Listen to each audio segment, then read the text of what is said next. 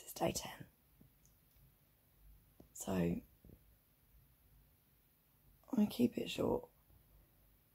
Don't go out. Don't risk it. It's not worth it.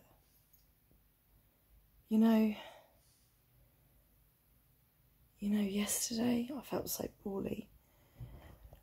And I was struggling to breathe in the morning, so my other half had to call an ambulance.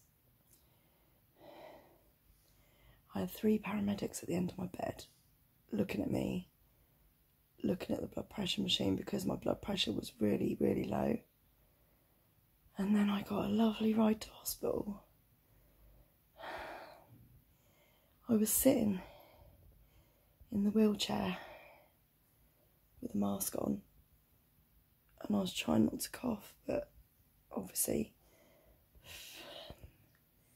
you can't help it. And I could literally see in everyone's faces there the fear in their eyes because I was coughing. I've got it. 10 days.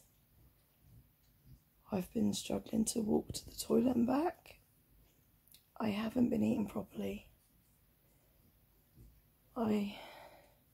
Personal care's gone out the window. Trust me, you don't want to do anything when you've got this apart from sleep and you want the pain to go away. Please, please, please don't meet up with people. Don't have that house party or barbecue. You're idiots if you do that. This thing is real and it really does affect your life.